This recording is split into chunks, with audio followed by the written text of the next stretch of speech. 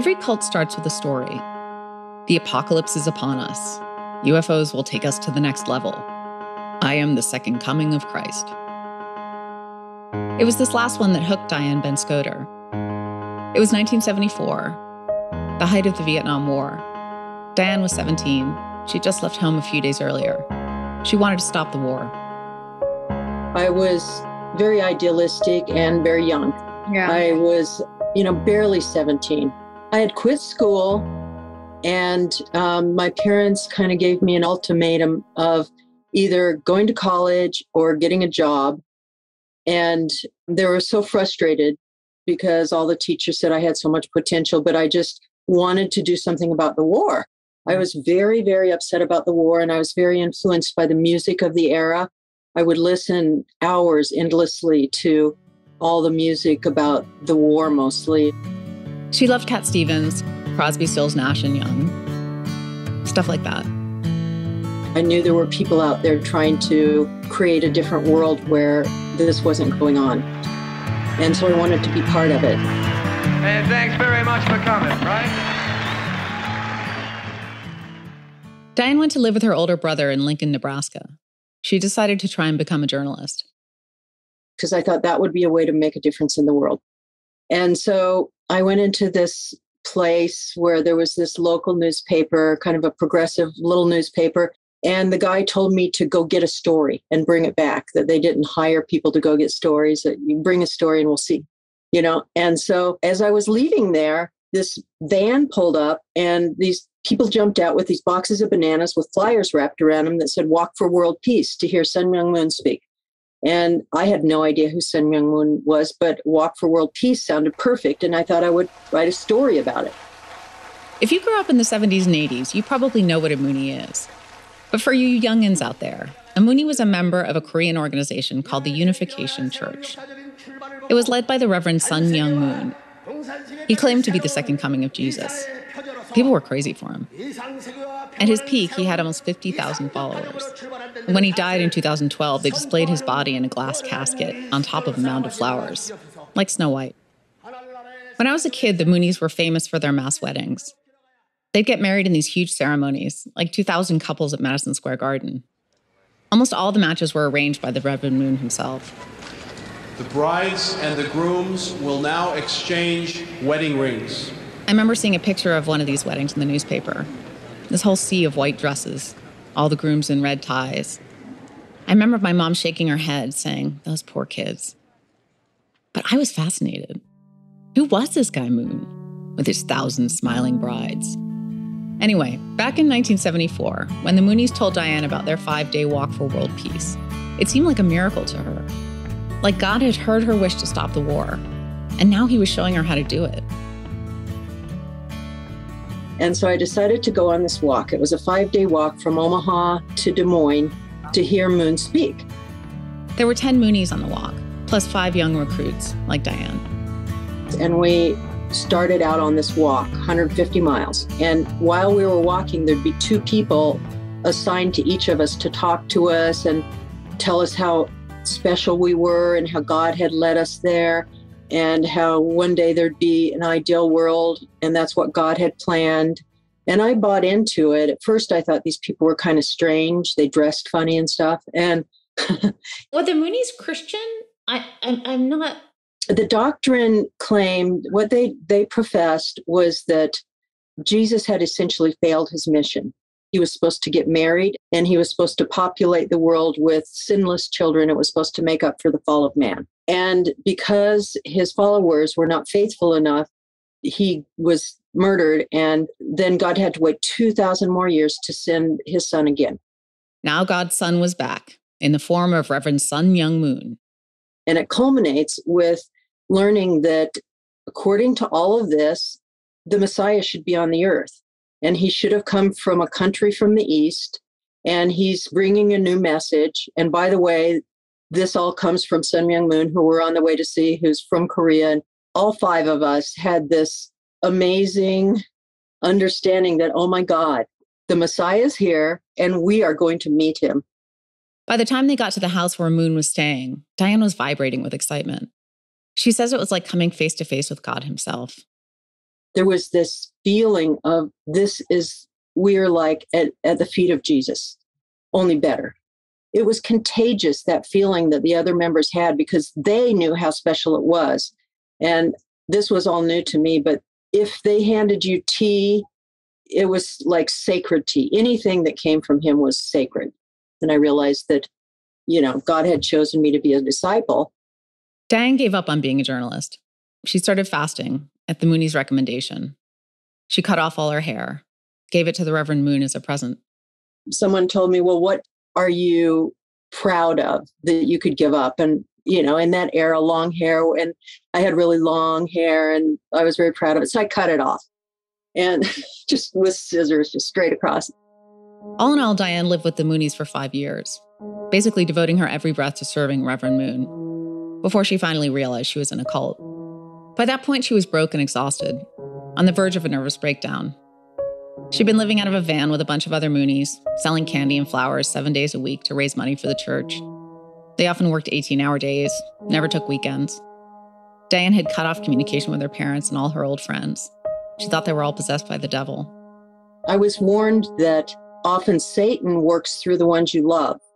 And that because I have made it this far on the path to serve the Messiah, that Satan and his army of villains basically would be working really hard to get me out.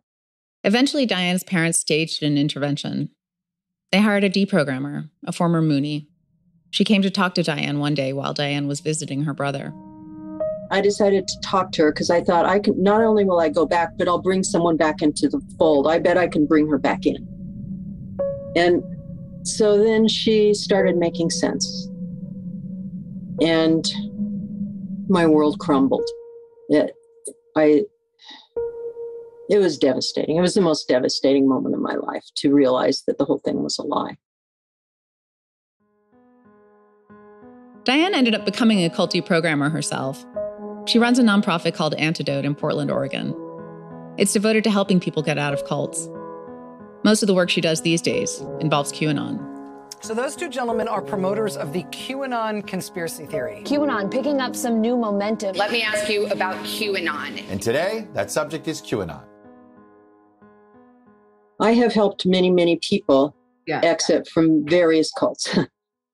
Diane says the demand for her services has exploded over the last 12 months, basically since the 2020 election. After the insurrection, especially, I started being asked to go on to media events, and that's when they started coming by the hundreds. A huge portion of the country has bought into conspiracy theories and are radicalized in exactly the same way as I was. Diane's come to think of psychological manipulation as a public health issue, like an epidemic. She says there aren't nearly enough deprogrammers to address the scale of mind control that's happening in America right now, thanks to QAnon. So her organization, Antidote, recently started teaching the people who come to them how to deprogram their loved ones themselves. It's mole whacking to just help one person at a time, especially right now when the house is on fire. On today's episode, we're going to talk about cults. Specifically, we're going to talk about the cult of QAnon and the relationship between propaganda and mind control. Here's what I want to know. How exactly does QAnon work? Why has it captivated so many Americans? And what role did it play in the attack on the Capitol on January 6th? I'm Kim Cutter, and this is The Control Variable, Episode 4, True Believers.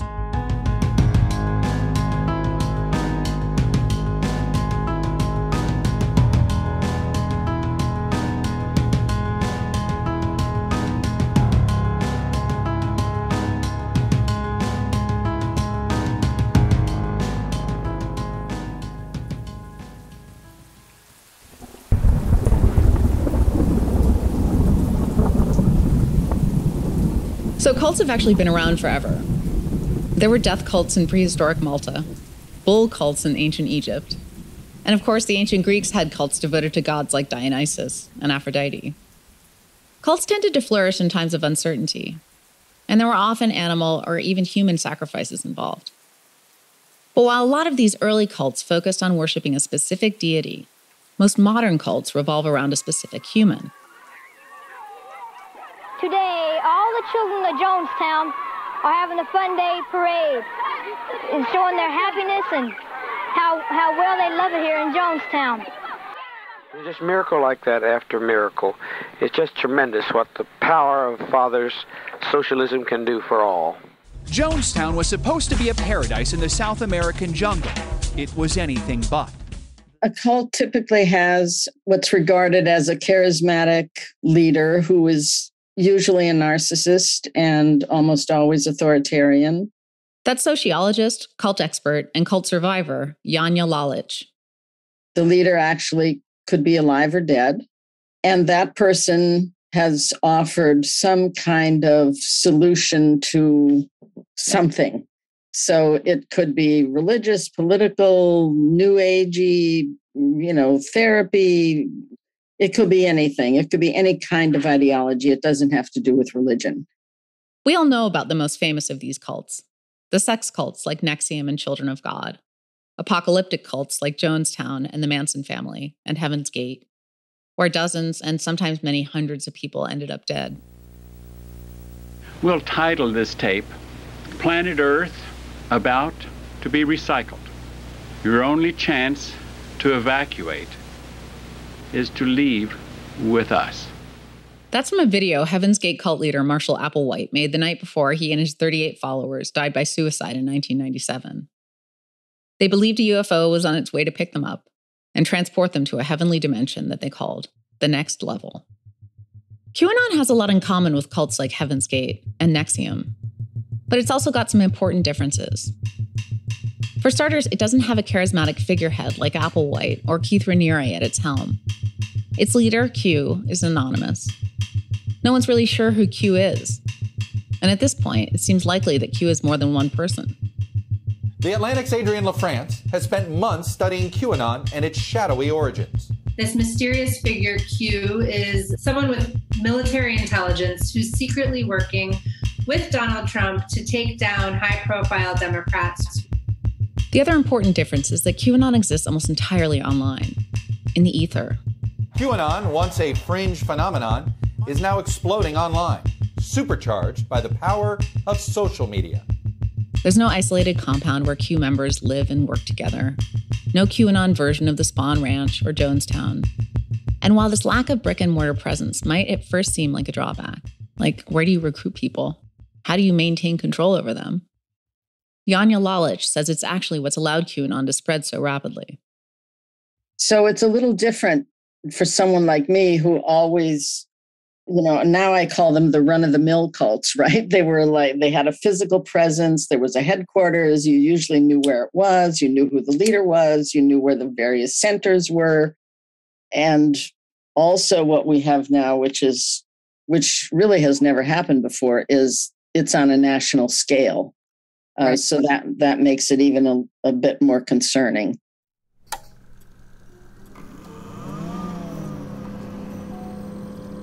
It's also kind of amazing when you consider how QAnon got started, which was basically as a side comment on the notorious message board 4chan back in the fall of 2017. In those days, the poll board on 4chan had a really specific vibe. Poll, by the way, stands for politically incorrect. It was the kind of place where people basically went to make up the craziest stuff they could think of, often just for the hell of it. So QAnon was the latest in a long line of what are called anons, these secret truth tellers who go onto places like 4chan and play these characters. That's conspiracy writer Mike Rothschild. Mike wrote a book about Q. He says the original anons were kind of like internet cosplayers. So before QAnon, you had FBI Anon, you had White House Insider Anon, there was an MI5 Anon for British intelligence. There was a guy who called himself Highway Patrolman who claimed to be on the border of the US and Mexico, intercepting shipments of trafficked children. These stories were never presented with anything like proof. They were basically just showing up, answering questions in character, and then they would disappear. Then, on October 28th of 2017, came QAnon, a supposed top-secret government operative with, quote, Q-level clearance. Q's first post on 4chan isn't even really a post. It's just a response to another conspiracy theorist who claims Hillary Clinton is going to be arrested in a few days. the character that we now know as Q, chimes in with Hillary Clinton's passport has been flagged. She is extradition already in motion. You will know when the National Guard and Marines are called up. Ask them who they are reporting to. The exact post reads, HRC extradition already in motion, effective yesterday, with several countries in case of cross-border run. Passport approved to be flagged effective 10:30 at 12:01 a.m. That was the beginning. In retrospect, it's kind of amazing how quickly Q caught on. Mike says within 10 to 15 posts, conspiracy theorists were already gathering around Q, like kids at a campfire. Within a month, 2 4chan moderators and an alt-right YouTuber named Tracy Diaz had decided that Q was meant for bigger things. They wanted to take it mainstream. They started a Reddit community called Great Awakening, and Diaz started posting videos about QAnon on YouTube.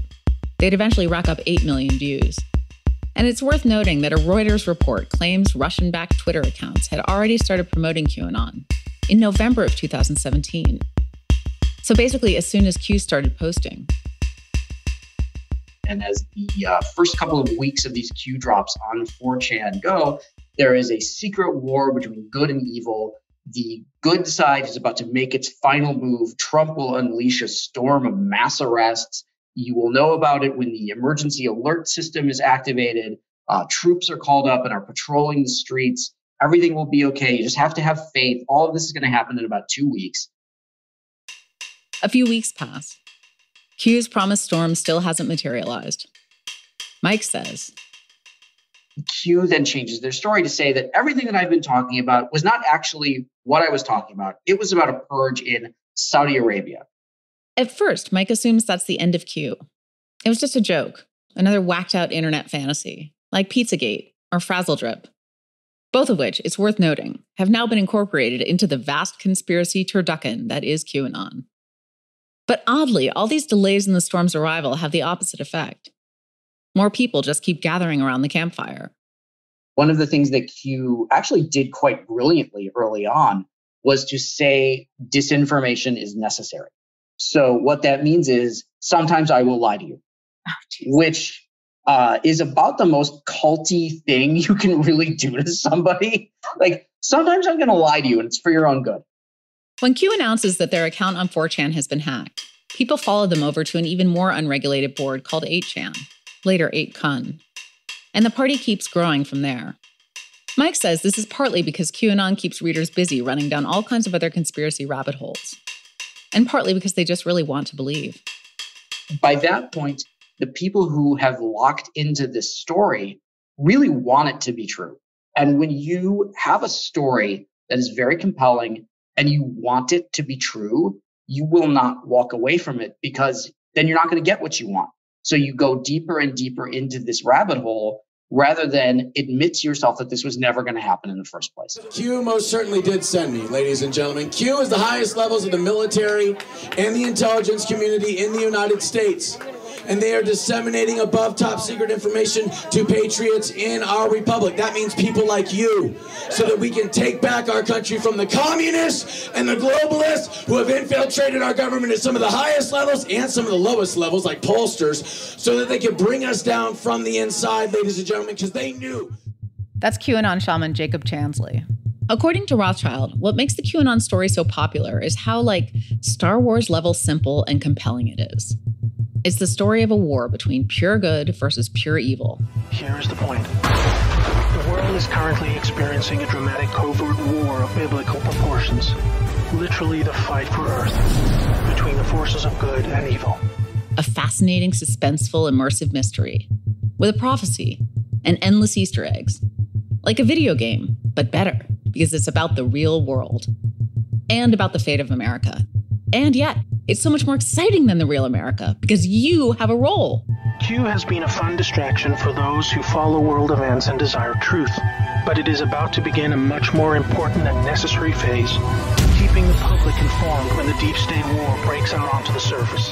Q encourages you to do the research, follow the breadcrumbs, help bring the demons to light, save the children. And I have to say, the way Q tells the story is brilliant, delivering nuggets of so-called top-secret information in cryptic posts called Q drops, full of insidery-sounding jargon and ominous cliffhangers. The most devoted Anons, known as bakers, then research the drops, aka breadcrumbs, and present their findings in tweets, videos, and/or posts that anyone can understand. All are welcome. Q encourages everyone to do their due diligence, take the red pill, find the truth. Fellow slaves, it's time to buckle your seatbelt, recognize your true enemy, and embrace a new future that we all owe to the brave patriots who risked their lives to achieve this victory against the greatest force of evil the world has ever known. May God bless. Of course, the real truth is that each nugget of Q's misinformation just leads you further into this massive web of BS.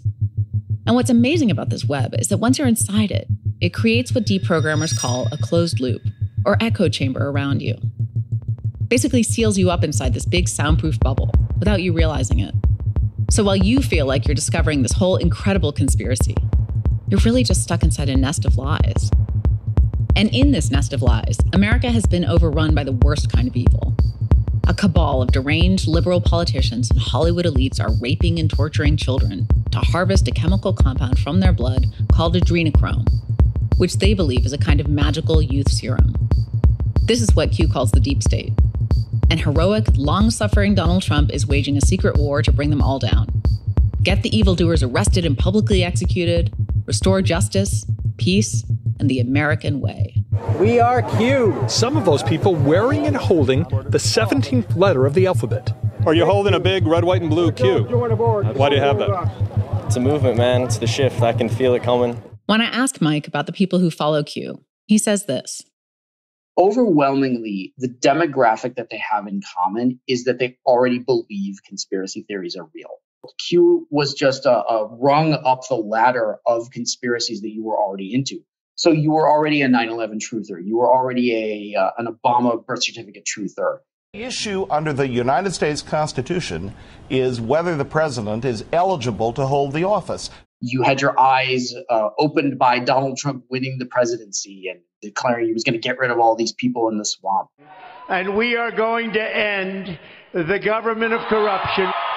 We're going to drain the swamp in Washington, D.C. You were already a JFK truther, a moon landing truther. All of these things that seem like they are a little bit siloed all come together in Q. So if you believe any of those things, Q has something for you, and you can buy into that element of Q that you think is real.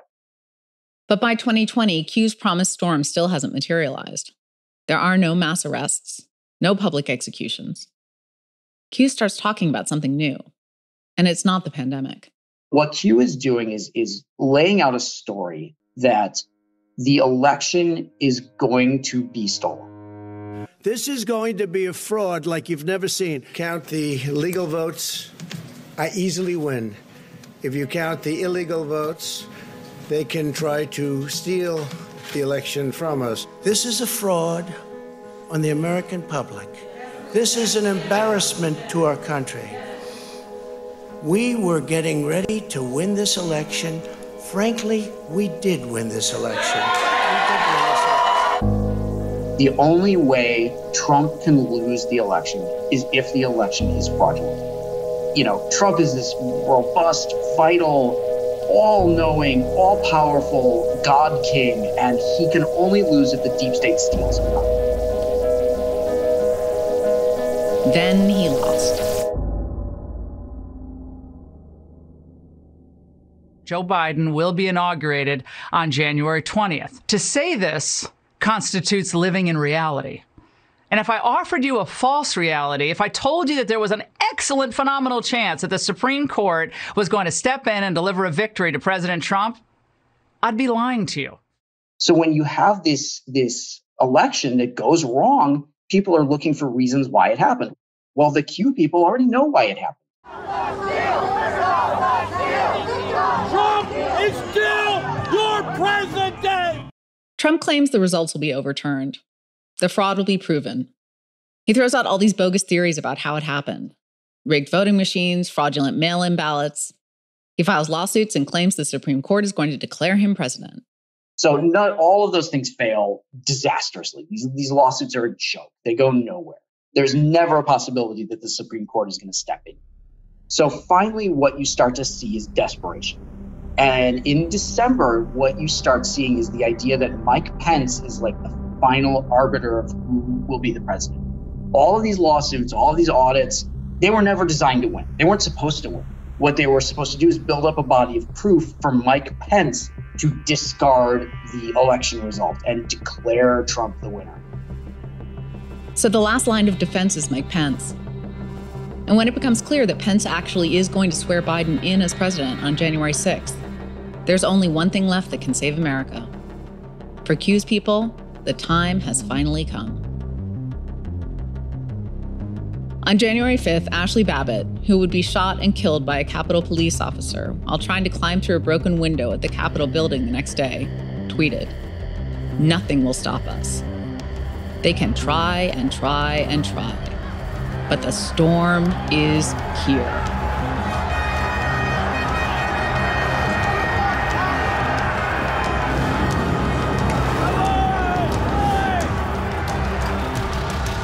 It's been a year now since the insurrection.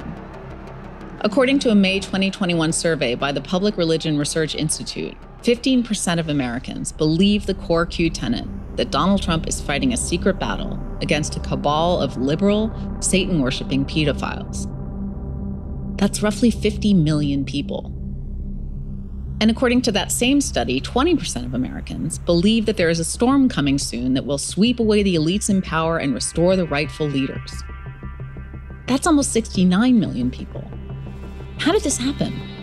Why do so many people believe a story that sounds like it was ripped from the front page of the National Enquirer? When I first started working on the control variable, I interviewed an English medieval scholar about propaganda in the Middle Ages.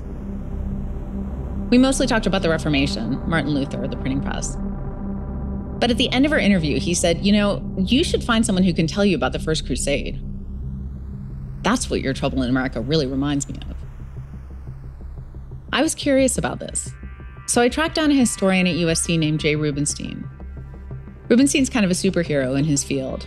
He won a MacArthur Genius Grant for his writing about the First Crusade. They named a street after him in his hometown in Oklahoma. And as I talked to Rubenstein, I started to realize that Q's story about blood-drinking pedophiles isn't very original at all. It's really just a variation of a story that's been around for thousands of years. I'm always reluctant to draw too close parallels between the Middle Ages and today. But I will say when I got interested in Q, a friend of mine said, you might want to look into this. So I started reading the QAnon stuff, and it was pretty shocking how close to the medieval playbook their ideas are. Yeah. The anti-Semitism, the children in danger. One of the really destructive myths about the Jews is that every year they're sacrificing a Christian child. The fact that you guys are attacking us and making us look like we're crazy when we're just trying to save some fucking children pisses me off.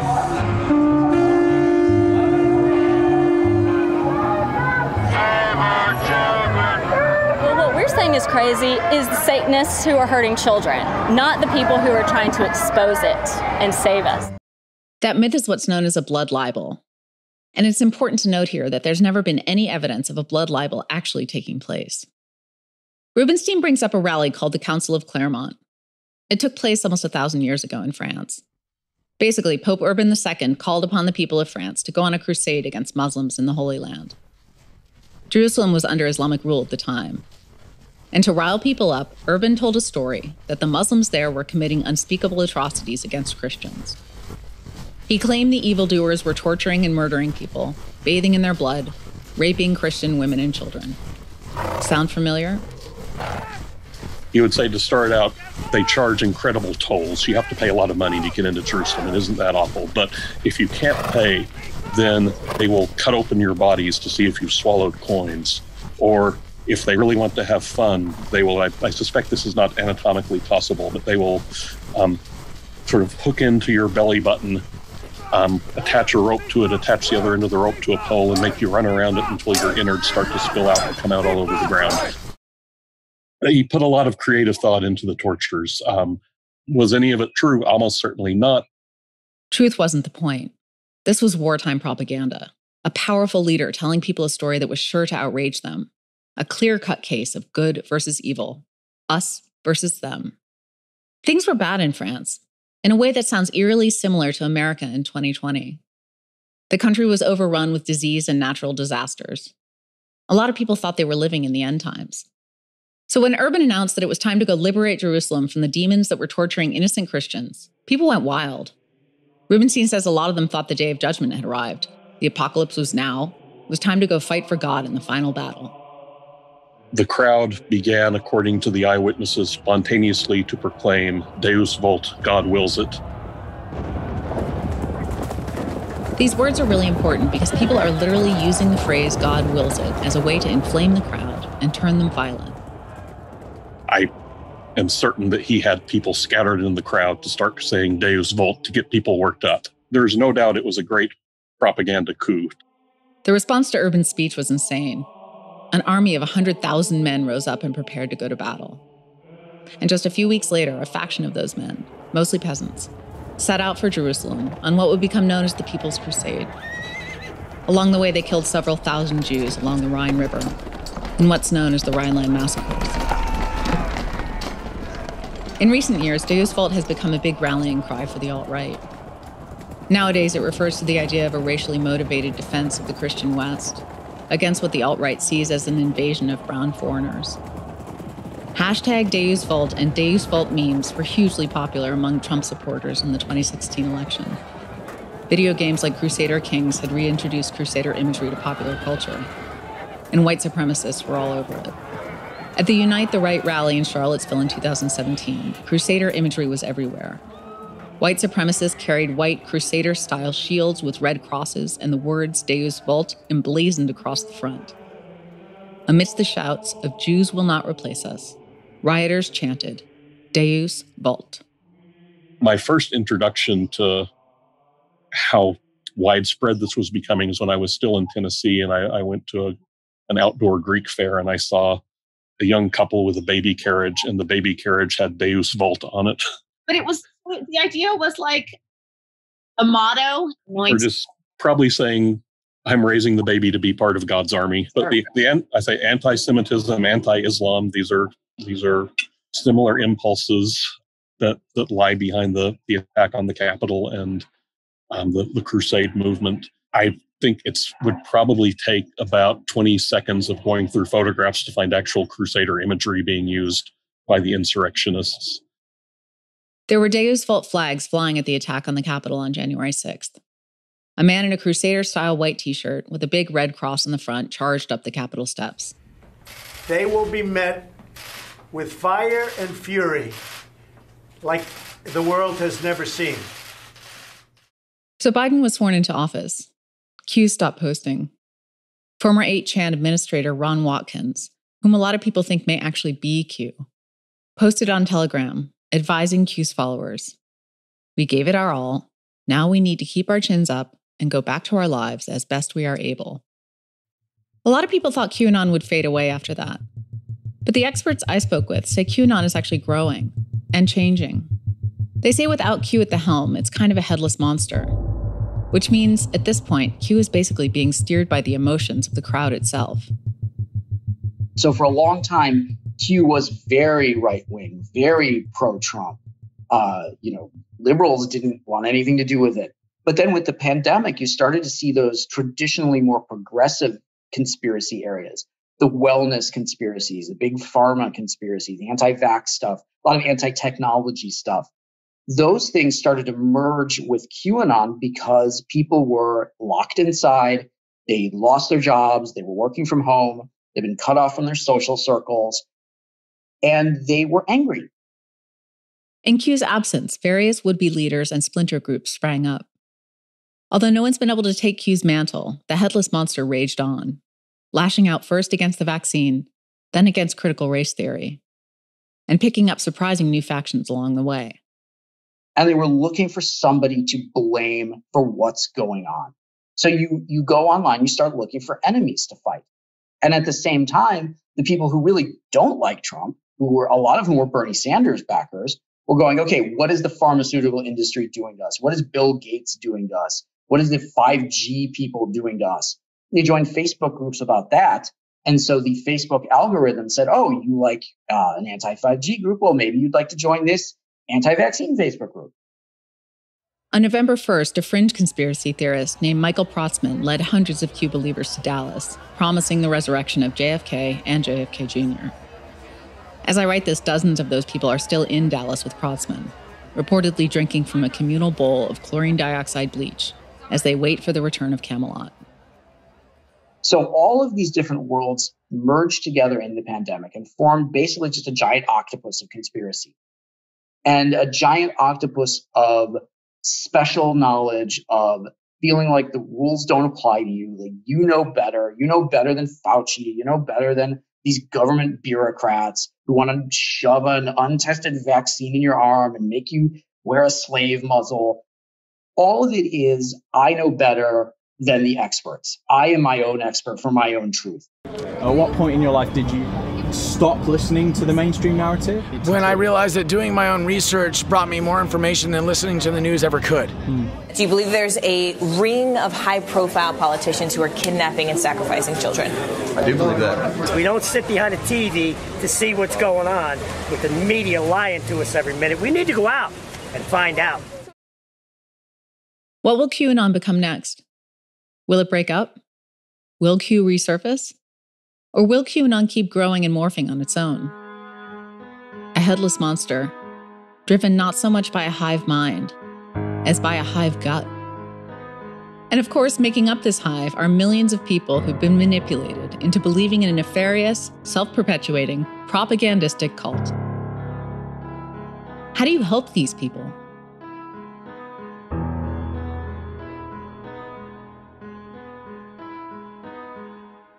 Tarzan Kalrizian's an email copywriter and former anti-vaxxer who lives in Ontario.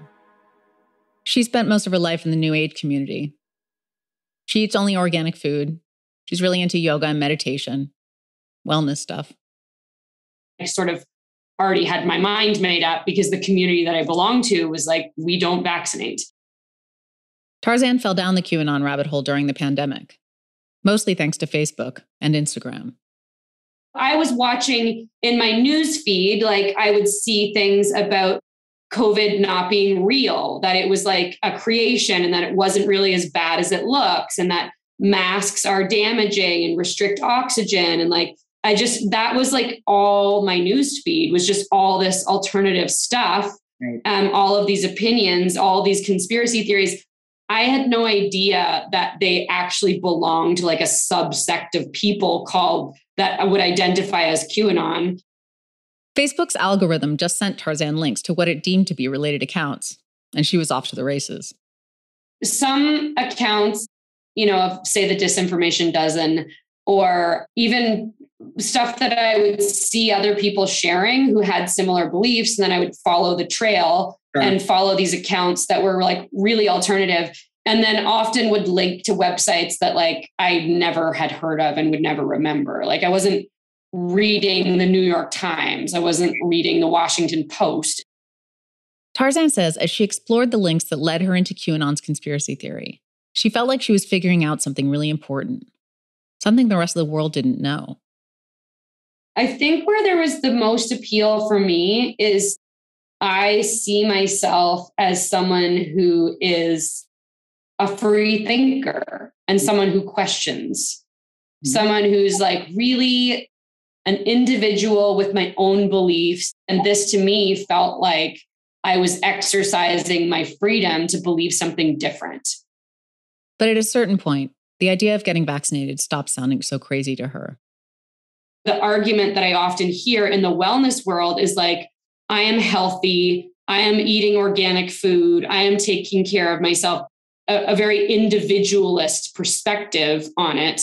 And I was just looking a little bit broader and seeing like, well, I don't represent the whole world. People can die. Yes. So these days, Tarzan's not sure what she believes. Her decision to get vaccinated cost her most of her friends, her identity, basically her whole relationship with the New Age community.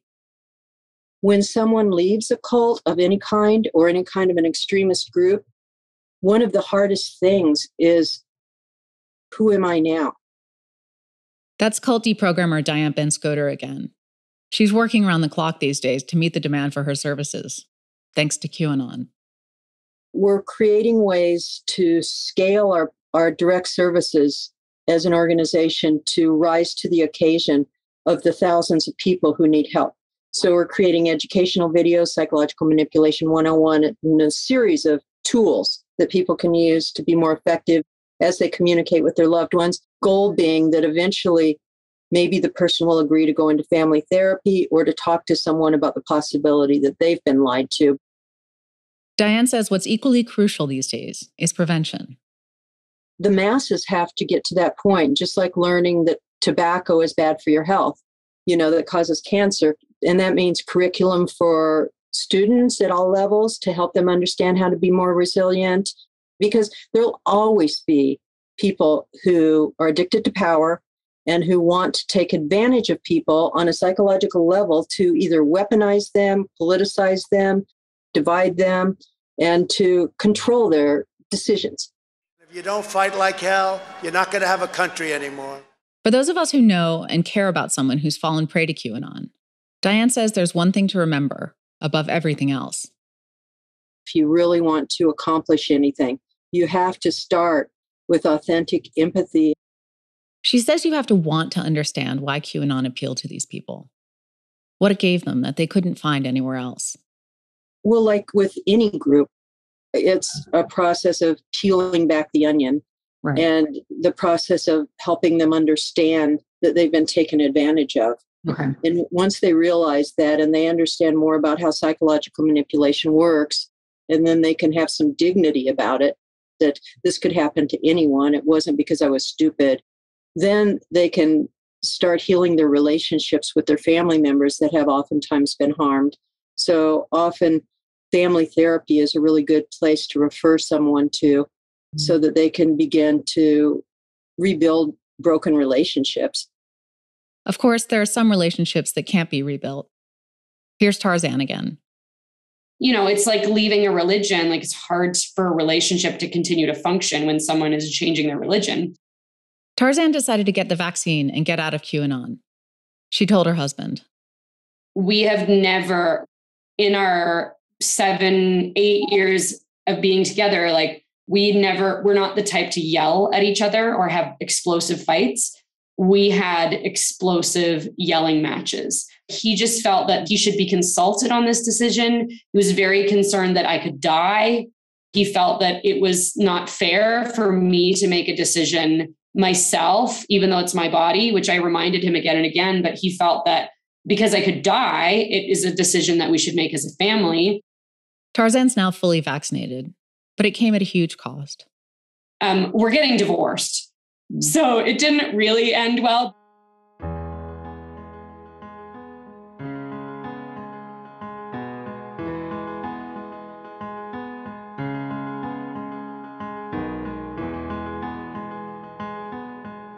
America often seems like it's on the verge of divorce too these days. With progressives and conservatives so polarized, it can be hard to imagine how we'll keep the country together. But oddly, when I think about the people who attacked the Capitol, what I see isn't a unified group at all. It's more like what Mike Rothschild says, a kind of octopus. With all these different tentacles of belief that Donald Trump found a way to pull together on that bitterly cold day in Washington last January 6th. So that's what we're going to talk about on our 5th and final episode of The Control Variable this season, the Trumpian octopus. We're going to look at how it came together on January 6th. We'll examine how Trump's masterful combination of propaganda and social media drew supporters from all over the country to Washington, D.C., and incited them to lay siege to the Capitol. And we'll talk about one way that we might keep it from happening again. Thanks for joining me today on The Control Variable. See you next time.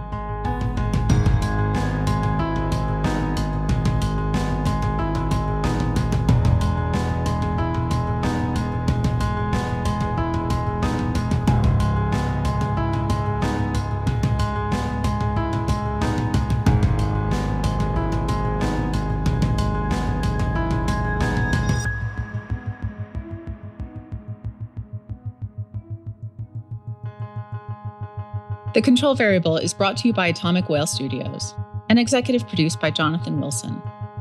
The podcast was created by Jonathan, Brian Blatstein, and me. Brian Blatstein and Robert Okendo produced the podcast. Lead sound direction and design by Eric Tortora Patu. Sound editing and design by Liz Maney and Eli Bronstein, with additional editing and design by Spencer Crosby. Fact-checking and research by Pamela Vu, and script editing by Samantha Story and Till Osterland. Additional research for the show was provided by Dana Lane and Reagan Eckley. Jessica Klepak is the creative supervisor, with graphic and website design supported by Emma Waters and Jennifer Von Glahn. Original music was composed and performed by Dan White. The Control Variable is managed by Sean Madison. Finally, I'm your writer and host, Kim Cutter. A very special thanks to everyone who made our show possible.